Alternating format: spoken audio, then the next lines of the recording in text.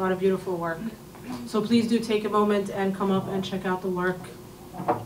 It's very detailed. Next up is our featured poet, Yasmine Rukia. Where are you? Oh, there you are, hiding. I was hiding. Yeah, you were hiding. But before I introduce Yasmine, please, I just want to say again, open mic sign up list. Get up and sign up your name if you'd like to. I can see the gentleman back there is thinking about it. So please do it. You have 3 minutes to share your wonderful work with us. Yasmine Rukia, featured poet. Please stand up and come share your wonderful work with us. Yasmine is a Lebanese-American poet and interdisciplinary writer based here in Dearborn, Michigan. Her work, centering the nexus of Arabesque America, womanhood, Islam, popular culture, has appeared in Paper Mag, Khabar Kaslan, is that, am I? Yeah. Literature, awesome. The Red Fez, Jafat al-Aqlam, Winter Tangerine, the Porter Gulch Review, and many others. Catch her musings, her scribbles, and everyday things on her Instagram, The Flower of Carnage. So let's all give her a hand.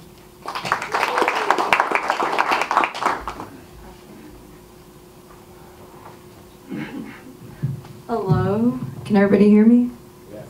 Good, okay, awesome. My name is Yasmine, I'm a local poet. I teach poetry in schools with Inside Out Literary Arts. I love the open mic. I've been with it from the beginning, and I'm so happy the momentum it has. So please, whoever is thinking about sign up, please sign up.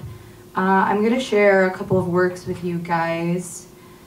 I'll start with just a 20-line piece that I wrote a couple of weeks ago, since we're talking about all the different facets of womanhood.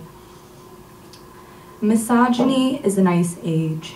My jacket has lost its down. The feathers helped me touch the sun beyond the glass ceiling. Ice shards shackle my sisters, an icicle impaled Maryam. Like the ribbon the girl with the green wore, her hijab kept her together until it didn't. We live jinn lives, a double dimension existence, Arab American women. Blink if you ever felt like you were in two places at once.